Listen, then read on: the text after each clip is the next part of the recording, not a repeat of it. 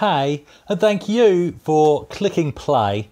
I'm going to do a video that I've been wanting to do for a while, just because it's a bit different to how other people use a Gotek. And we'll have a closer look at this, but this is a Gotek drive. So if you're not familiar or you've recently come back to the Amiga, it's a way of emulating an actual floppy drive. Now, what most people will do with a Gotek is they will put them inside an Amiga in place of the original floppy drive, and that's one way of doing it. Other people will do it like I have done it, which is make it an external drive, and I've done that by simply putting the Gotek in the case of an original Amiga floppy disk, external floppy disk drive. And but when you do that, you can't boot from the Gotek, because the internal drive is known as DF0 and the external drive is known as DF1. If you have another one, DF2, another one, DF3, and so on and so forth. But on the A500 specifically, you can't boot from anything but DF0, which is the internal drive.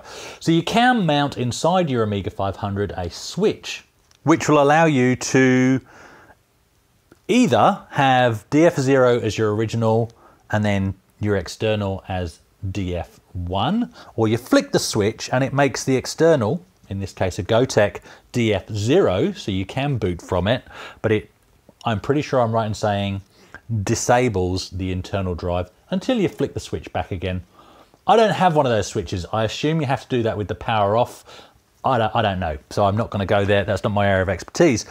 What's a bit different to my use, and it does confuse some people, is I don't have the switch. I simply use this as DF1. I use this in place of a real external floppy. What's inside my Amiga is the real actual floppy drive. Why do I do that? Well, because most of my games collection is functional. So I want to be able to, most of the time, I choose to, if I'm using the A500, boot from a real disk. Okay, so that's my preference. So why have a Gotek as an external drive at all? Why does that even make sense, given most things only need one drive? So what I'm going to look at today is using a Gotek as DF1 only, and I want to look at three things. Using it as an external drive just for storage,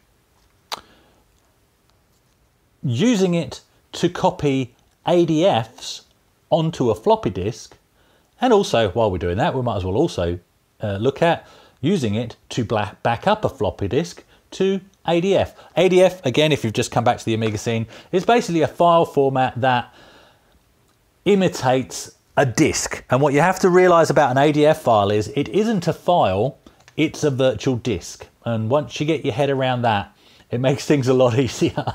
We'll unpack that as we go through. An ADF is not a file, it is a virtual disk. I'm mad. Right, let's boot up the Amiga and have a look.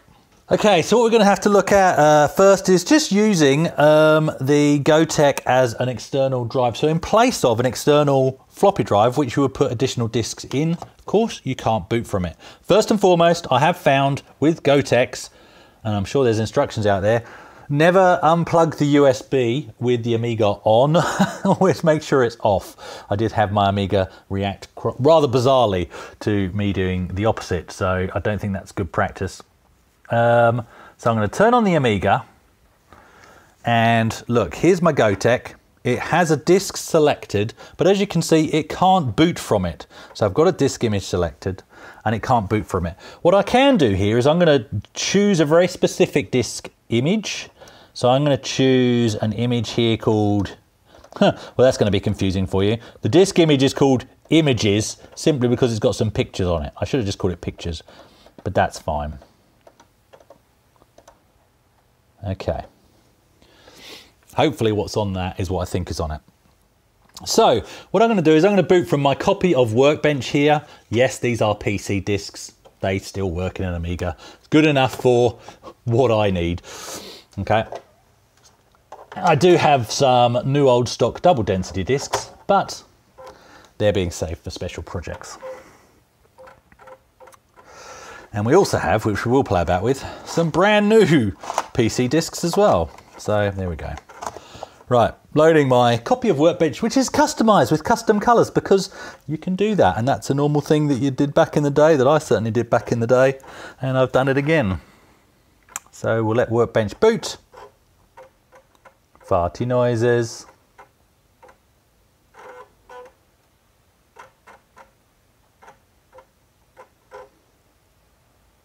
Okay, now look straight away. So the file on the USB drive, the disk image, is called images, but in actual fact, in Amiga world, that is called dpaint, because that's what's on here. So here is 005 AGIMA. That's what I've named my copy of Workbench. That's the disk in the drive. Okay, this is the disk in the external drive, which the file name is called images, but the actual disk is called dpaint. So I can look at the contents of that disk. Notice there's no drive noises because it's the Gotek. And actually what this is a copy of dpaint. And I thought it had a picture I drew on it, but oh yeah, there we go. So I've got some pictures that I drew. This one here. Okay. So you can use it as an external storage. So if I had another file on a floppy disk, for example, then, you know, maybe I could copy that across. I'm not going to actually move any of this around because you'll all go crazy, obviously. But, you know, I could copy from one disk to another. That's what I could do. So it's a really good use. Why is that a good use of an external, as a Gotek as an external drive? Well, because I can create as many disks as I want. And I'm just going to show you how I do that on my PC now. So keep it in mind, an ADF is just a disk image. It doesn't matter what's within that ADF when I create myself additional disks. All I need to do is find any ADF file, copy it in Windows like I would any other file, paste it multiple times if I want, create myself a mass of extra disks, and then I can just rename them. But all that is renaming the image so that it gives me a prompt when I'm browsing through on the Gotek as to what I might be intending to use that disk image for. It's a virtual disk. Each one is a virtual disk. So what I've just shown you there is a bit like this. It's a bit like taking this physical disk and magically rubbing it and ending up with a pack of 10. That's essentially what I've done, which of course you can't physically do in the real world. So rather than chasing physical media to store your files that you're working on in your Amiga as an external storage solution, why not use a Gotek just as DF1? And in fact, I've been doing that in the work I've been doing in Shoot 'em Up Construction Kit, making a game to give away to Rich, who won my competition last year. I am basically selecting a certain disk image on my Gotek. I am then in Shoot 'em Up Construction Kit selecting DF1 as the storage drive, and that's where I'm saving the work to. Now another benefit of that is this. So every time I do a heap of work on that image, on that game in Shoot 'em Up Construction Kit, I power off my A500, I put the USB stick in my PC, and I copy that ADF across into my OneDrive so that it is backed up. What a fantastic way to make sure I don't lose all those hours of work. So there we go. It really doesn't get any more complicated than that. And just to again highlight, look, well, it's called Images on the Gotek. If I rename this,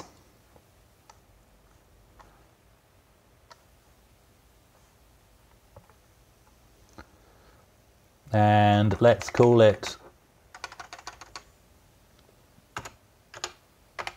Pants.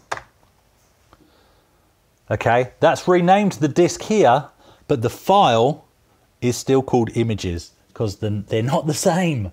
The file, the ADF file, is a virtual disk, and the image, the information that's in that is completely separated from that file name. Better rename that back. You'll also notice here that that's currently dpaint. If I change the disk image here to, let's go to, I've got one called Scramble here. That's going to change the disk within Workbench. It's as if I've pulled out one disk and put in another, and now that says Scramble. Okay, so what we're going to do is we're going to boot Xcopy, but before we do that, I just want to do a proof of concept here. So let's just demonstrate. This is a brand new old stock disk that I've literally just pulled out of the box. I'm going to put it in the drive, and you will see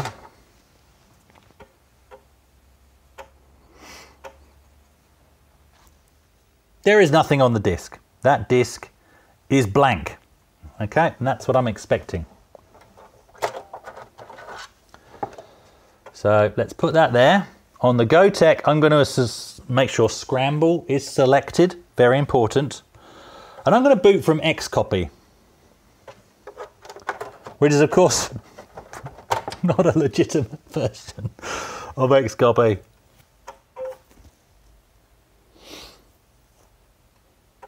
So Scramble is actually a homebrew game, by the way, that I've been playing about with as part of a high score challenge that's going on at the moment. So we're in Xcopy, some memories flooding back to a lot of you. So the important thing here is to get your head around the internal drive is DF0, and the Gotek as an external drive is drive DF1 or drive 1 here. Here's your source drive. So wherever the lights are at the top here, that's the drive you're reading from. And the ones under target drive are the drive you're writing to. So let's eject Xcopy. Okay. Let's put in our blank disk, which is there. So we are reading from DF1. So we need to change this. So our source drive is drive 1. So we move the light to drive 1. Our source drive is drive 1. We are writing to drive 0. Okay. With that done, I always add all the blocks. Let's start.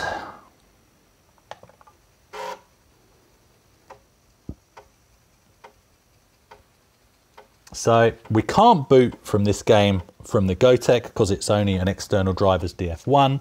Therefore, I'm writing it to a real floppy disk,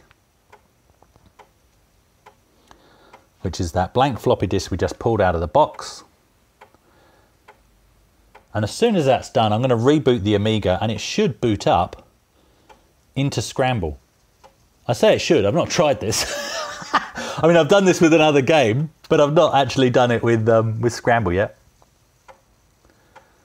Should work fine. I have played this in emulation. It's very good, but I actually found that it worked better on my A1200 under emulation. Sorry, not on my 1200. On an A1200 setup in emulation, on an A500 setup, there was some graphic glitching, so I'm not sure what the problem was there. So for all I know, this actually won't boot. I don't know. Didn't think of that. Should have chosen another game or program. Right, looks like there was nothing on those extra blocks. Okay, so with Scramble still in this drive, so it's now nothing to do with the Gotek, I'm going to reboot. In fact, we'll prove that. We'll eject that from the disk drive. Let's reboot the Amiga. Doesn't boot. Let's put the disk in. Don't like the way these discs sound actually. They're brand new. Is now booting because I've duplicated that ADF onto a physical disk. It is overwritten the binary on that disk.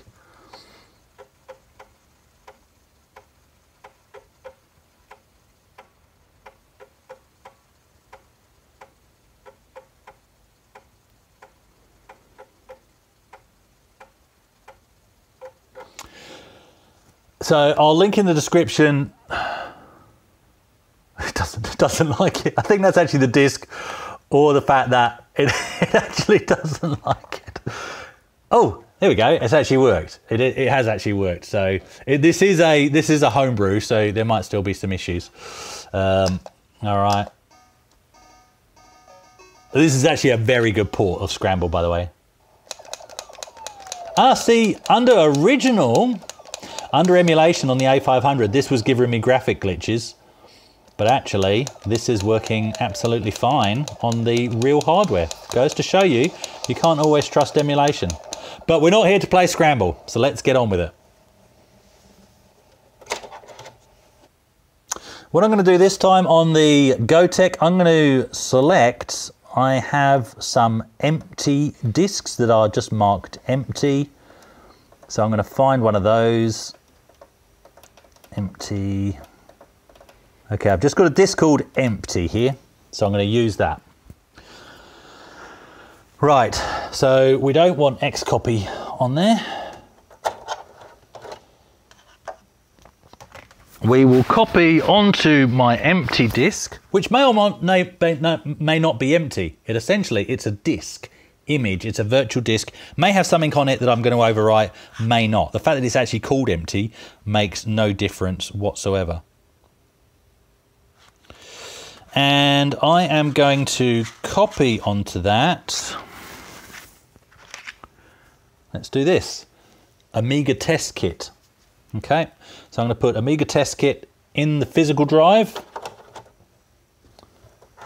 So I've got Amiga test kit, physical drive.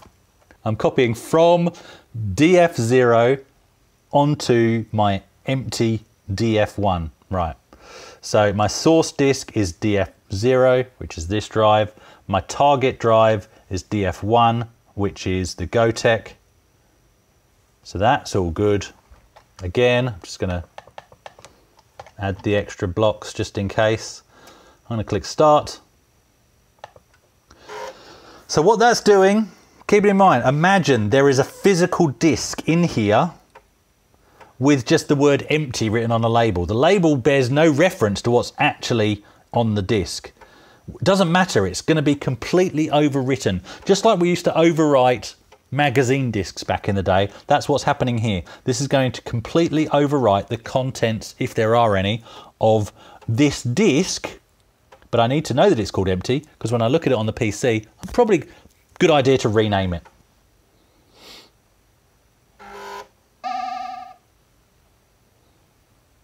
And the trick, she is done. So first of all, let's see what empty should actually contain by rebooting that with that disk in the drive. So it should run Amiga test kit on the A500 from the physical disk. So just to see what it actually looks like, that's what Amiga test kit looks like when you boot it in a real A500. So in theory, when I boot an emulated A500 on my PC, that's what I should get as well. So let's have a look at that now.